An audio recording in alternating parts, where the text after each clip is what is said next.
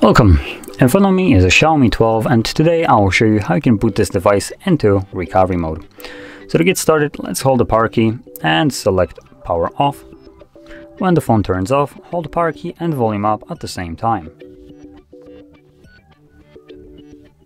And once the Mi logo appears on the screen, you can let go of those two keys.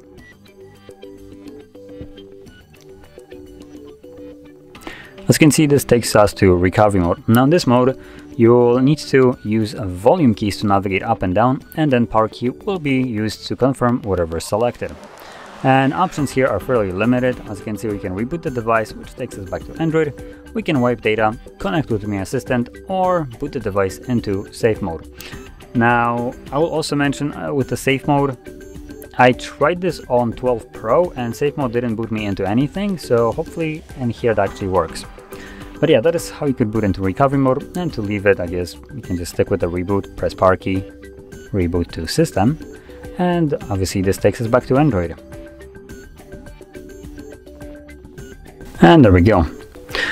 So, if you found this video helpful, don't forget to hit like, subscribe, and thanks for watching.